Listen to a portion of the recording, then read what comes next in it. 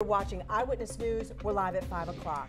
We begin with that breaking news. 2 lives lost, all over an argument at work that exploded into a deadly shooting. Thanks for joining us. I'm Scott Wickersham. I'm Erica Bryant. In just the past 2 hours, Millette Crosby pleaded guilty to killing Jacelyn Horn at a cookout restaurant. Our veteran crime reporter Glenn Counts was there in the courtroom and joins us live now. Glenn, you learned what happened in the moments before the gunfire.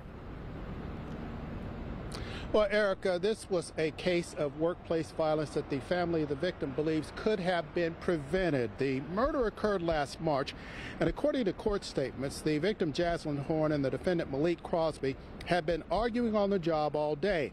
At one point, Crosby cursed at Horn, and she threw a pan at him, striking him in the face.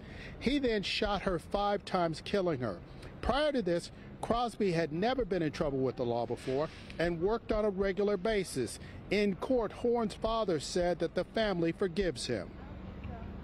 It's hard because I'm the dad.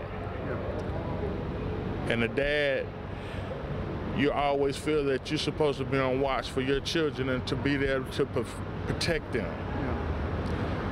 So this is a wound that is going to have to heal in time.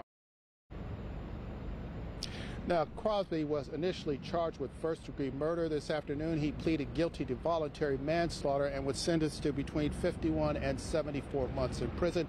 He was given credit for 221 days that he spent in jail. Reporting live from the Mecklenburg County Courthouse, Glenn Counts, Channel 9 Eyewitness News. Glenn, thank you.